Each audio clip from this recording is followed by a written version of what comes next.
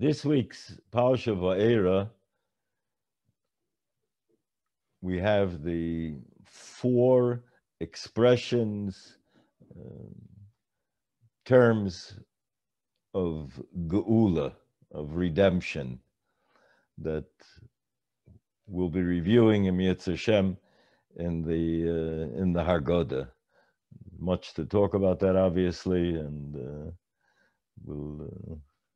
we'll come back to that in Yetz Hashem, B'chazdei Hashem. Ad kan alavai vaite.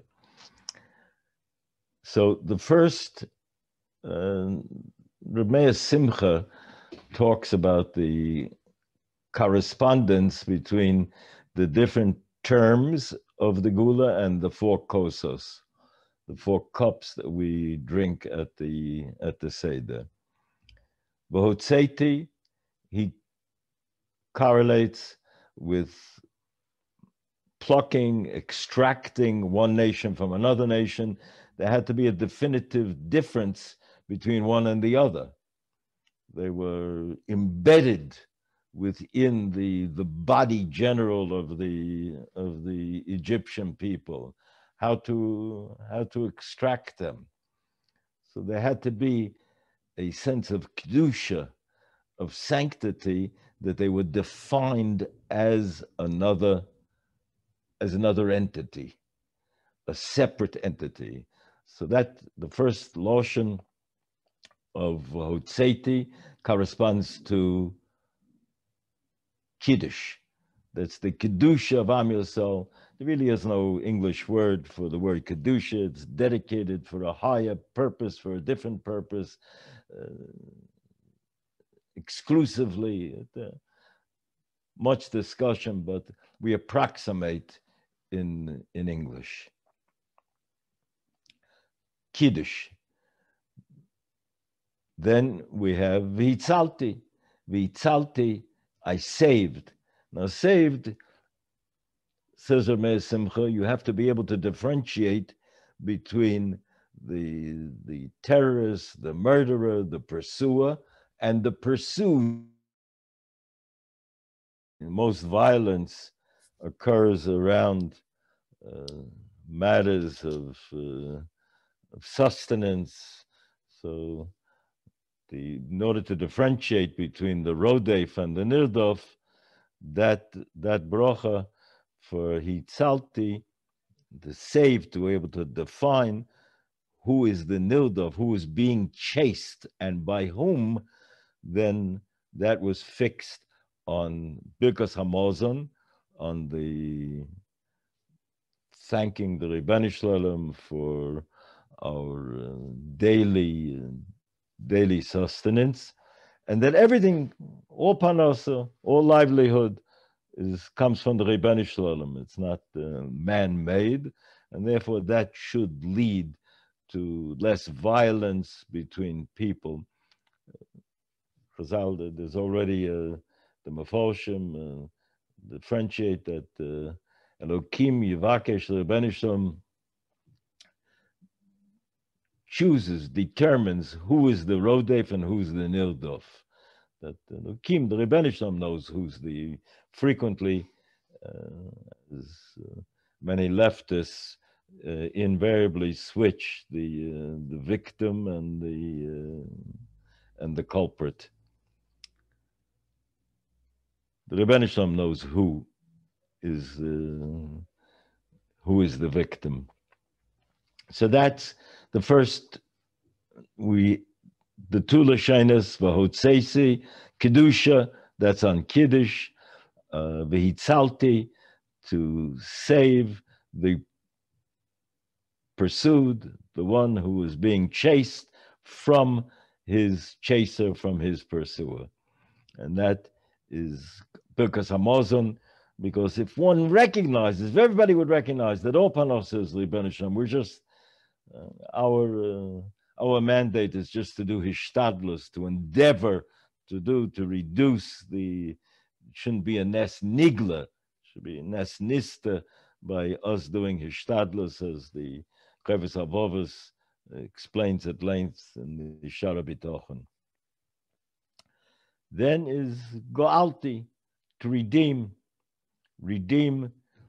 that an Eved, says Meir Simcha, an Eved has a, frequently is Chazal analyze the mental state, is that he's happy in his state of hefkerus, of licentiousness, license of licentiousness within the that world of avdus, and without responsibility ultimately. So he'll suffer it through. Is the negative part for the upside for him. That's because he has no sense of history, no sense of yichus, where he comes from, the Eved. By definition, that's what an Eved is. He has no sense of history. And that kos is fixed, says Meir Simcha, on the first half of Hallel, which is a description of Klal Yisrael's roots in the Avos and history. And the fourth bracha, v'lokachti, to take unto me, that's Klal Yisrael did not forfeit a sense of language. The only point in keeping the language, as Yosef says when he identifies himself to them, by speaking Hebrew, by speaking Loshen Kodesh, then language has significance if there's going to be a future. If there's no future, then what do I need the language for? It's a nation. It's a nation with language. A nation means that it came from someplace and it's going someplace. That's the future. So those are the four Lashonos of Geula according to Meir Simcha.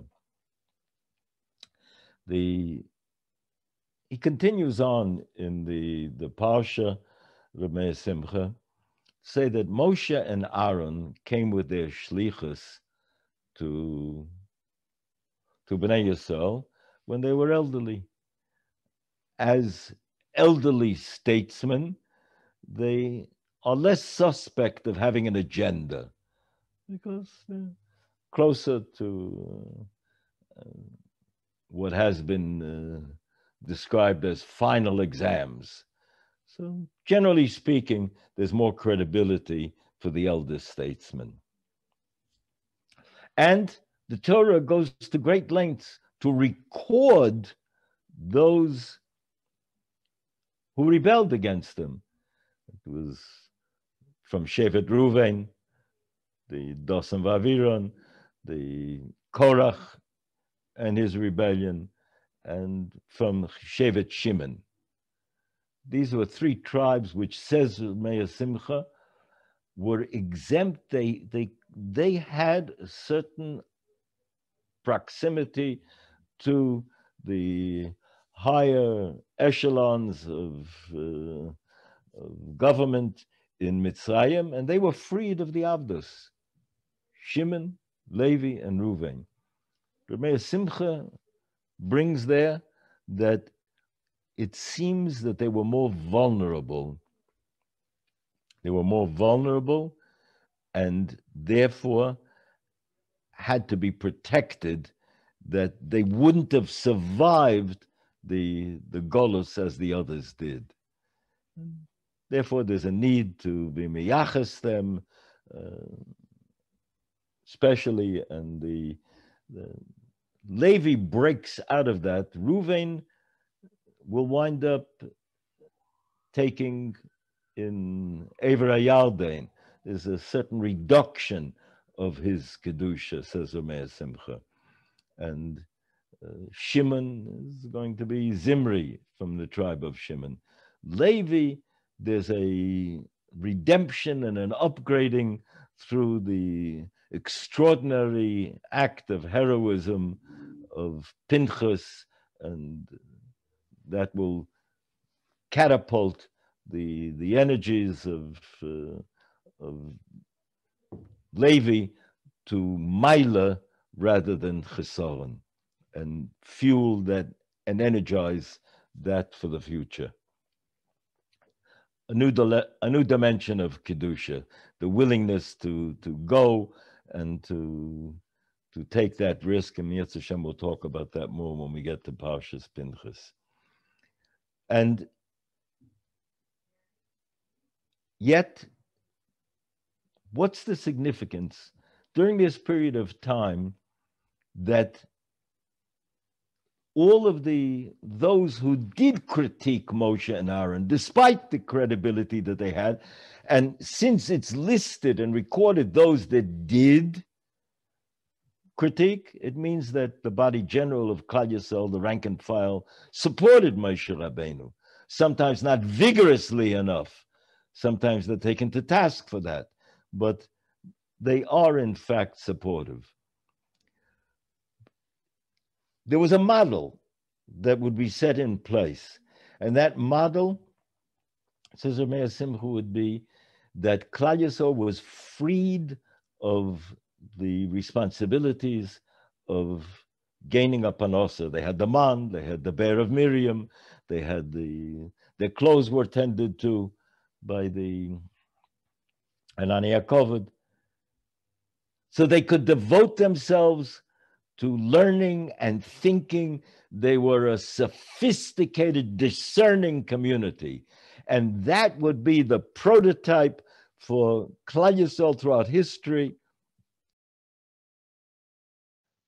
Chazal talk about it in a number of places, that there's Rava makes the comparison that Losid Lava, just like not everybody made it out of, not only that, the majority did not make it out of Mitzrayim.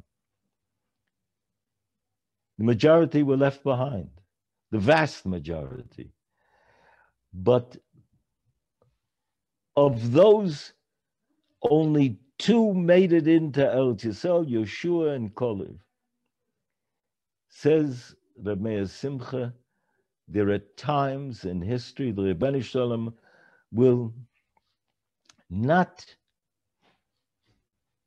hold back from wreaking havoc with nature, turning things inside and out as he did in Mitzrayim, and so it can be again in the Yemos HaMashiach, for 2 neshamas that from a small spark, a conflagration, a sense of lighting the world with awareness, with truth, can yet come. So the Maiminim, those, the faithful, the loyalists in history, should never be apologetic, should never be downhearted, should never be pessimistic, because 2 people, all the Nisim of Mitzrayim took place that continued to report that in coming to Eretz Yisrael. And that will again be the situation that we're going to experience in Ikvus de Mashiach. It'll be the minority, not the majority, that will be carrying with passion, with commitment, with ahava, with love and devotion and loyalty, the message of the Dvar Hashem, of the word of the Rebbeinu Shalom. Do we have a responsibility to reach out and encourage, invite, be inclusive? Of course. And our model for education will always be the Haggadah. The Haggadah, before anything, we'll go into this in Yetz Hashem again in more detail, but the Haggadah is second only to the Chumash in sales, being marketed in Klal Yisrael, being translated into different languages. And it's the paradigm of the model, the prospectus for education.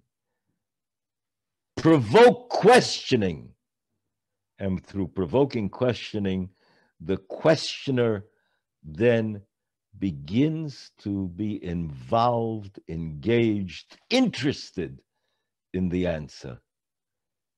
That's our challenge.